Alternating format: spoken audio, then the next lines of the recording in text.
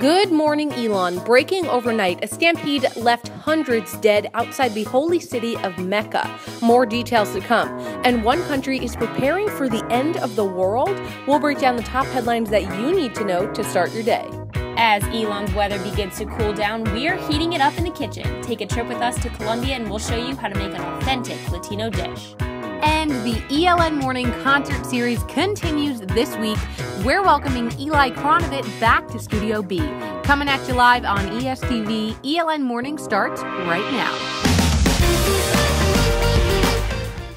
And later in the show, we found a place where students can have a wrong answer and still be right. So this is a space where it's okay to fail. In fact, it's expected. Elon Local News starts right now. And while you may only see him on the court, Coach Matheny once had a career on the field. We'll have his story coming up. The Alamance Burlington school system has named their Principal of the Year, and it's an Elon graduate working right down the road. Joe Farrell, a 1996 graduate, is in his 5th year as principal at Walter M. Williams High School and was nominated for the award by his staff. Farrell says one of the school's successes, which may have helped him win the award, is their increasing graduation rates. Since he came to Williams, the graduation rate has increased from 72% to roughly 90%.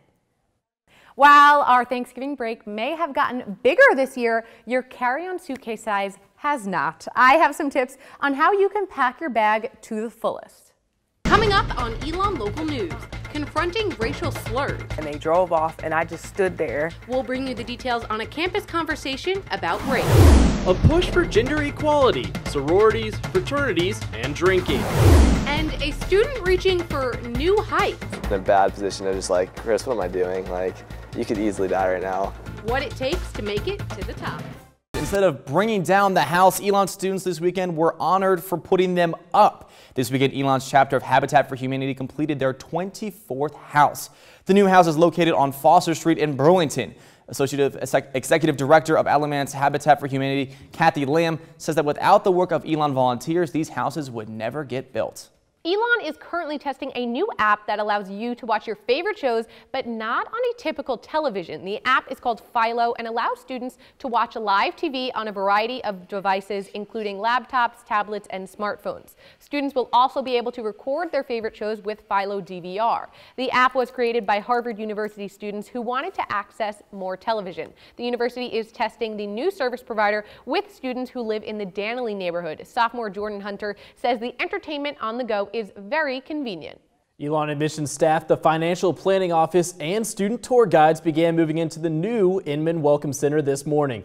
While the new tenants are moving in now, prospective students won't be in the building until February 6th. Admissions says the building is expected to be completely furnished and finished by May 1st, the date Elon will officially dedicate the building.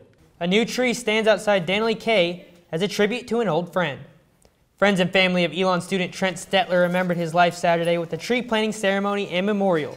Students told stories about Stetler and the impact he had on others' lives. Stetler died last January and is believed to have taken his own life. Now he is remembered by the tree outside his freshman dorm and in his friends' memories. Speaking of the Princess of Pop, check out this video that has gone viral. Here's the scoop. 7-year-old Dylan Barnes appeared on the Ellen DeGeneres show, fiercely dancing to Taylor Swift's hit song, Shake It Off.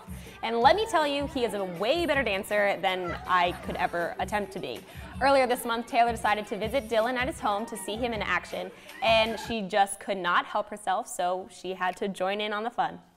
Let me just say, I'm not surprised that Taylor is in our What's Trending multiple times today, but this is the best way she could have been in it. Am I right? It's good, yeah. And I love like the feel-good stories like that. Like I like how she wants to like see her fans and she wants to be involved in like who her fans are. I know. That kid is actually my spirit animal, so I'm very happy that his wish came true. You should bring him on the show. Ooh, there's an idea. He'll be there. I love it.